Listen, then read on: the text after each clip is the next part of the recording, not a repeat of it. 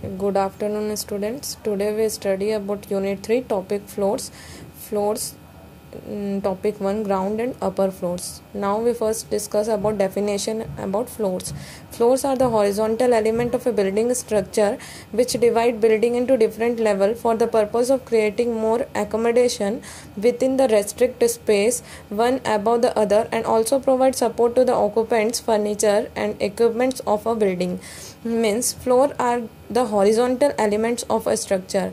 In our daily life we all see the floor in a structure. In every structure the floor is necessary, in which we laid the instrument or elements, etc.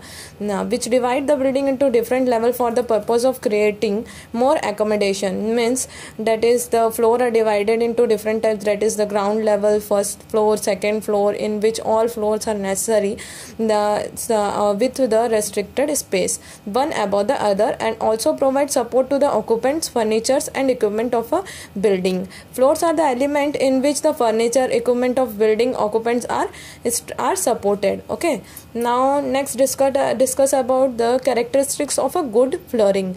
It should be durable, means it should be long lasting. Okay, it should be easy to clean, means the floor is in such a way that we should easy to clean, noiseless, and have a good appearance. The floor should look good appearance. The appearance should be good. Now next, free from dampness. Dampness means moisture or humidity. It should be free from humidity. Fire resistance. It should be the floor should be such a way that it should be resistant to fire. Low maintenance cost means the maintenance cost should be low. Properties of a floor. Properties, strength and stability. The strength and stability should be good, and fire resistance, it should be resist from fire. Damp resistance means it should be resist from humidity or weathering action or wetness, etc. Thermal insulation, it should be insulated, thermal insulated. And sound resistance, the floor should be sound resistance, that is noiseless. And types of floors, there are different types of floors. First of all, basement floor, ground floor and upper floor. Basement means the base. Okay, basement floors. The construction of a floor below the ground surface is known as basement floor. The construction of floor below the ground surface means the floor is constructed and below the ground surface is known as basement floor. The base level is known as basement floor. Ground floor means the base, upper layer of base floor. That is, the floor resisting directly on the ground surface are known as ground floor. That is, it should be upper from base floor, and then the floor resists directly on ground is known as ground floor. And upper floors are the upper layer. The upper floor have the major problem of strength and durability, since they are supported only at their end on wall beams, etc. The upper floors are the floors like we stand, we sit, and the instrument and the objects are laid directly on the upper floors, and they are supported at their ends on walls, beams, etc. That's why there are the major problem of strength and durability occur on the upper floor. Upper floor do not have problem of damp resistance. It should not have any problem of damp resistance like humidity, wetness, etc. And type of flooring, there are different type of flooring like tiles flooring, vinyl flooring, granite, marble, concrete, terrazzo, oxide flooring, stone, mud and brick. There are different type of the flooring, and concrete flooring and brick flooring are important. And so next is brick flooring. Brick flooring are cheap construction. The brick flooring are used in a area like urban area. It should be used very common in urban area for cheap construction, commonly provided in warehouse, stores, godown, or in the place where heavy articles are stored. It should be used most commonly in godowns or in the heavy article or storage area. It should be used. And well burnt brick of uniform shape are used for brick flooring. The brick should be of first class brick are used for the brick flooring, and it should be properly burnt and are of uniform shape and laid either on edge or in herringbone. And laid either on edge means brick properly laid on their edge means corner, or in herringbone means this shape, triangular shape, and brick are laid in this shape properly and or at the right angle or any other good looking fashion. Bricks are laid properly and it should be look attractive and we should placed in any angles, that is right angle or herringbone fashion or edge, and in such a way we laid brick properly. Method of preparing the base course varying from base to base. Method of preparing base course means brick are laying in this type, okay, and header and footer we already discussed in above chapter, means these are of the header and these are footer. Okay, now other layer are in such a way, other layer of brick are placed. Okay, so method of preparing the base course varies from base to base. Okay, base should be of uniform shape. And merits, it is durable and sufficiently hard. Okay, it should be durable means it should be long lasting, or it should be sufficiently hard. It is cheaper than the cement concrete. Obviously it is cheaper than cement and concrete because there is no cost of any cement aggregate, etc. It should be non slippery. Obviously it should be non slippery because the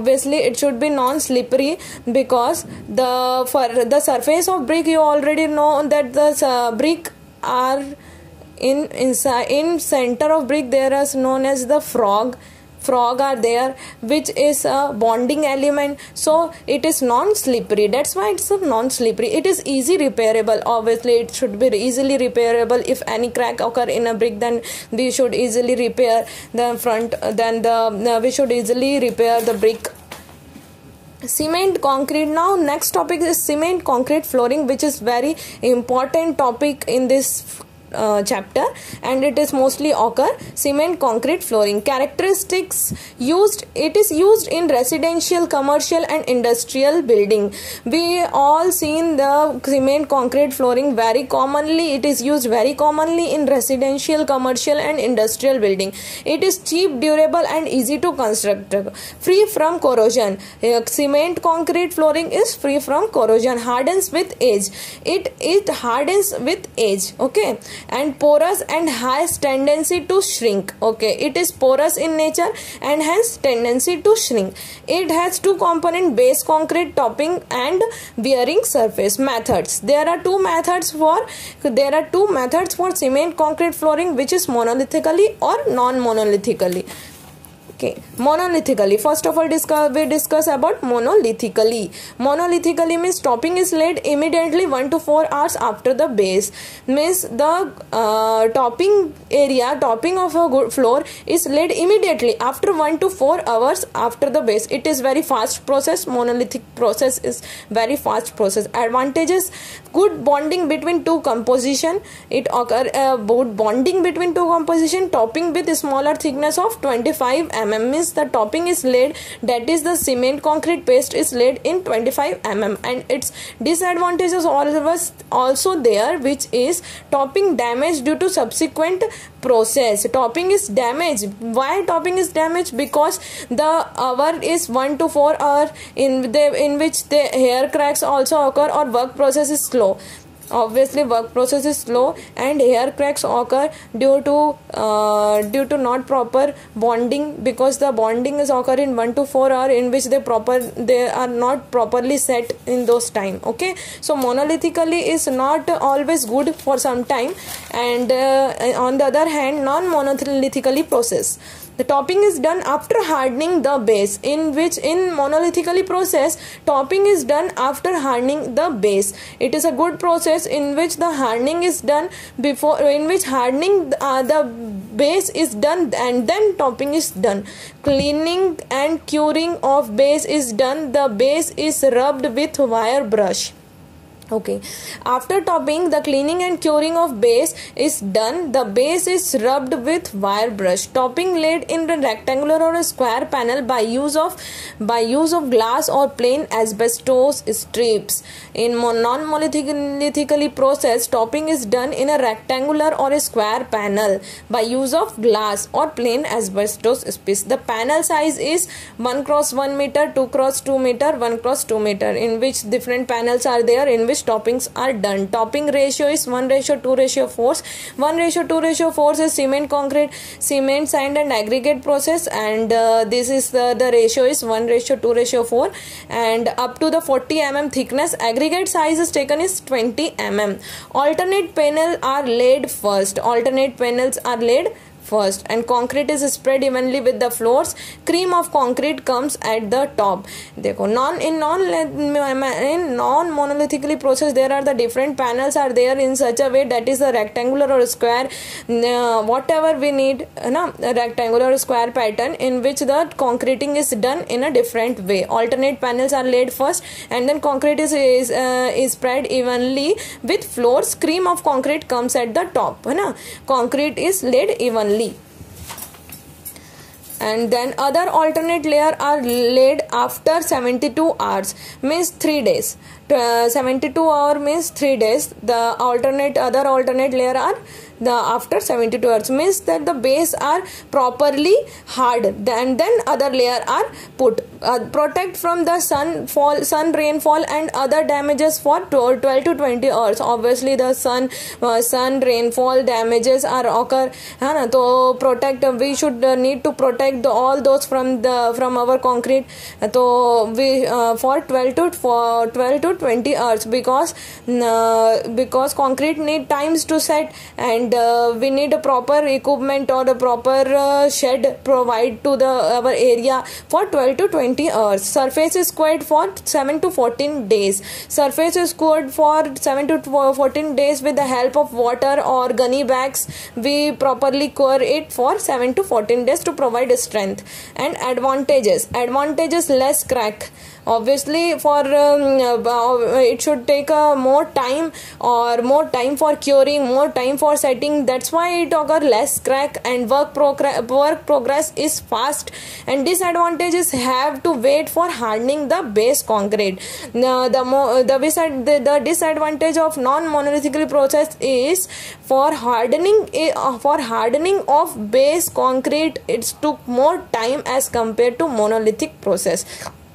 But non-monolithic process is more good or more successful than monolithic process. And last topic is granulithic finish. For industrial building, granulithic finish is rich concrete for very hard, tough quality of coarse aggregate. It is a coarse aggregate. Granulithic means it is coarse aggregate which should be of hard quality of coarse aggregate, and that is granite, ballast, quartzites, etc. It should be a hard concrete which should be used in an industrial building, and then it should be graded from 13 mm or to 13 mm to 14 number IS sieve. Concrete mixture proportion is 1:1:2 to 1:1:3. That is cement, sand and aggregate proportion. It is also cement, sand and aggregate. For heavy duty floors, public building, granulithic finish concrete should be a proportion of 1:2:3. Thickness should be of about monolithic concrete, that is 25 mm, and it should be between 25 to 35 mm. Spread of grit is 1.5 to 2.5 kg per meter cube. Grit means a concrete or a small aggregate which should be placed in 1.5 to 2.5 kg per meter cube spread. And granulithic, what is the uses of granulithic finish? Granulithic finish used in the application where a sound consistent, hard wearing yet inexpensive surface is required. For example, service corridors, warehouse, plant room, power station, etc. Power station or station we see the floors are granulithic, and weightlifting areas, etc. In a power station, many of person and carry bags, etc. are stored, are lifting. That's why a granulithic finish are there, in which weightlifting areas or plant or service corridor, warehouse. It is not normally used in a home, and it is generally used in a power stations. Okay, and now last is very important question which almost every time asked in CSV2 exam is explain the method of constructing cement concrete flooring. What is the uses of granulithic finish, in which we discuss about the constructing cement concrete flooring and uses of granulithic finish. We all explain above and should read. Thank you.